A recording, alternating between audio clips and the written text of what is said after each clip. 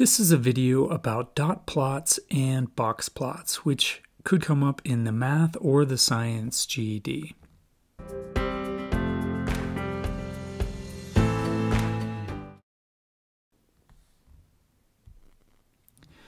So here is a fairly easy question that I put together just to sort of give you an example of a dot plot. So the question is, based on the dot plot above, which of the following is true? So before we dive into this, let's just look. So what each dot represents in this case is an individual or a person. So it just says individuals in each category. We don't know what the categories are. They're A, B, C, D, or E. But this represents 5 individuals or 5 people who are in A, 3 individuals are in B, and then 3, 4, 5, 6, 7 in C, and so on. Okay? So where some people make mistakes is they think these are bars. It's just kind of a weird bar graph. And that's not necessarily, it's kind of like a bar graph, but you can actually determine it. So notice there is no value over here on the y-axis. It's because you can count to determine what the number is instead of having to, what you typically do with a bar graph, which is come to the y-axis and look at where it is. So if we look at these questions here, it says A is there are 5 individuals in 25 categories. Well, no. If we look at B, it says there are 25 total individuals in 5 categories. So yes, if you were to add up all of these, each one of these dots represents an individual, and there are 25 individuals. And so this one sounds correct. Let's just make sure. Let's go to C. There are 2 more individuals in category B than category E. No, we have 3 individuals in B and 2 in E. So that's a difference of 1, not 2. D, it says it is not possible to determine the number of individuals. No, you can. You can actually count them. And so the correct answer in this case is B. All right, so that's how you do dot plots. Let's make a dot plot, and this could be something that you would be asked to do on the GED as well. So it says create a dot plot out of each of the following data sets. So we have the number of players, and then over here is the number of goals they scored each season. So in other words, we have 5 players. Let's assume it's a soccer team. Who scored 0 goals. We have 6 players who scored 1 goal. We have 5 players who scored 2 goals. We have 1 player who scored 3 goals, and so on. So for here, it says the number of goals players scored in a season, we need to put 5 dots here. So 1, 2, 3, 4, 5. For 1, we will put 6 dots. 1, 2, 3, 4, 5, 6. Oh, shoot. I wanted that to look like it was 1 more, but hopefully you get that. And so for 2 goals, it'll be 5. So 1, 2, 3, 4, 5. There you can tell. And for 3 goals, we have 1. 4 goals, we have 4.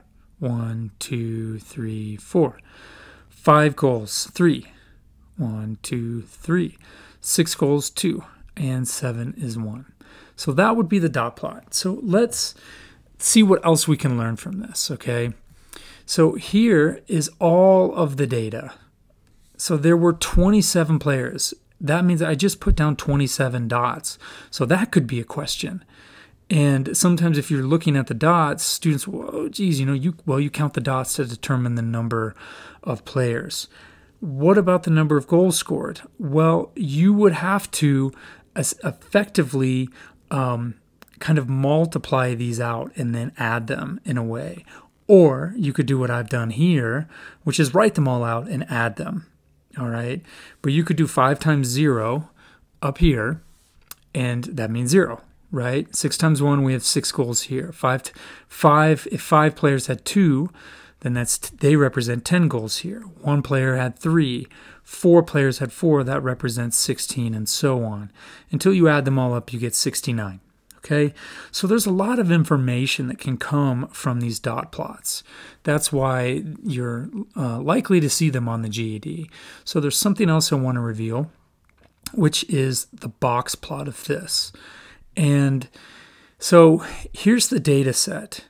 And these box plots, what they represent is this right here represents the lowest value.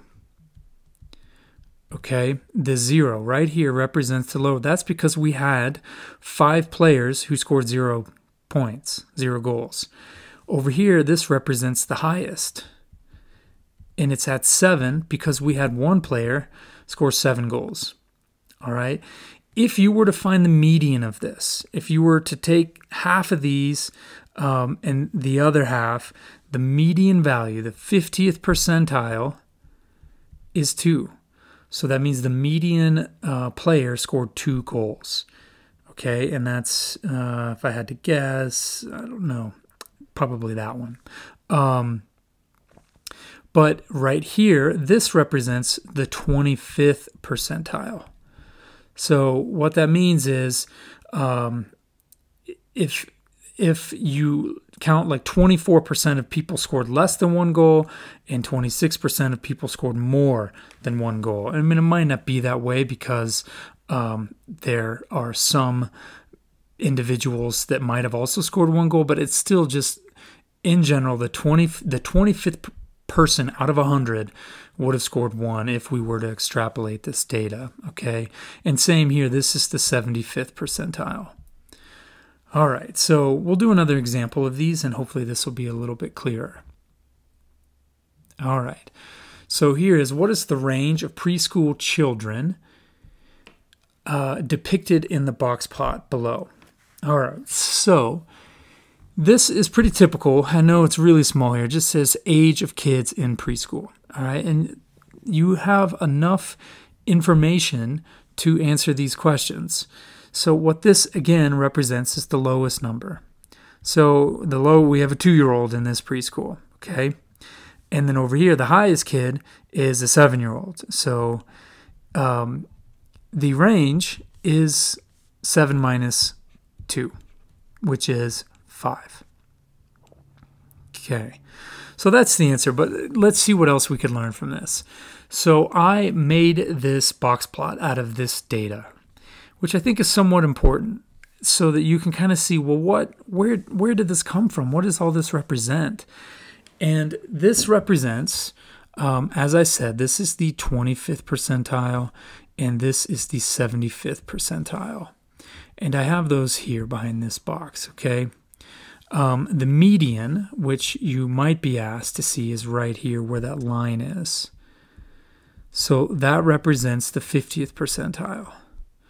And so notice there, you cannot determine the average from this, or the mean. We can determine the median, we can determine the high and the low, but we can't determine the mean. If you're given the data, of course you can do it. But what you can determine is the middle 50. All right? This is the middle 50. So that's what this box represents, because if you take, the 75th percentile minus the 25th percentile, you get 50% of the data. So half of the data falls within this range. All right, and so that's kind of in a way where the bulk of your data is, because you only had 2 2-year-olds, 3 3-year-olds, but loads of 5-year-olds, loads of 6-year-olds, and 4 4-year-olds. So I hope that this helps you with both dot plots and box plots. These are the 2 areas that I find students need the most work on. So please try to find some practice on these 2 particular types of diagrams. I hope you enjoyed this video. Please like this video if you found it valuable, and subscribe if you would like to see more videos like these. Visit the link below to passtheged.org to see more videos and learning opportunities that will help you get the highest passing score on the GED. And good luck.